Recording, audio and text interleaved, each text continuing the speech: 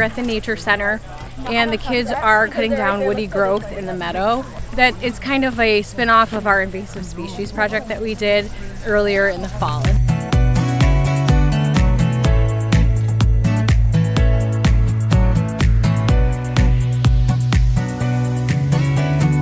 We went outside and did like a field research, as Miss Wald likes to call it. We go and we were looking at physical Phragmites. We went online and we researched different ways to prevent them from spreading, and we put it all in a PowerPoint and presented it to other naturalists. What the kids are doing is they're actually taking what they learned with invasive species and kind of putting it into action and helping the community. Invasive species have taken over the place of the native species, which are good for the environment, and often invasive species have less nutritional value and affect native wildlife because they're not used to eating it. There's nothing really that can help them, so we should help them because this is good work to do too.